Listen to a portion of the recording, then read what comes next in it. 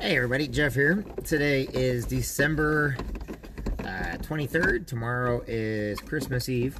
And I just wanted to come on here real quick. I didn't do a fireside chat today because of the holiday and there's a lot of people out.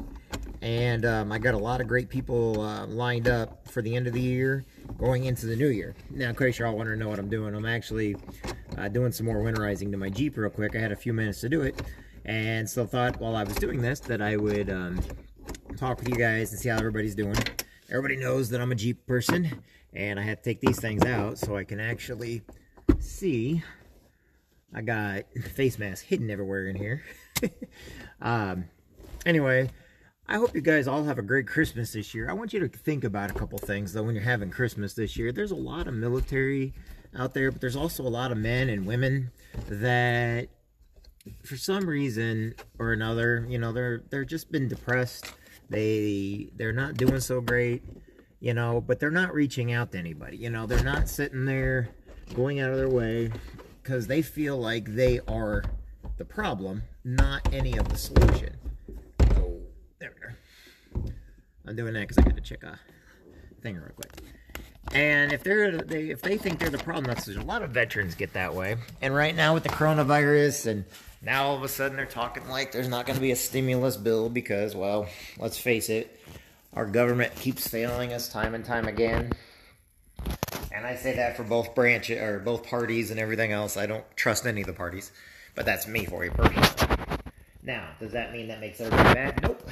It just means there's people out there that are depressed. They're looking for friends and allies. You know, they're looking for something that only you can bring to them. Sometimes it's just friendship. Other times it may be, I don't know, maybe just to go and visit. Maybe they just want you to call them on the phone. Whatever it takes. But that's what they're looking for right now. And it's funny because they're not going to reach out to you. You actually have to reach out to them. And it's very simple. They feel like they're the problem. And they feel like nobody cares because they've been in trouble.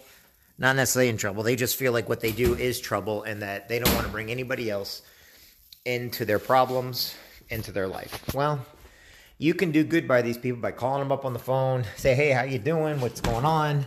You know, it's easy for us, you know, to basically be better people every single day.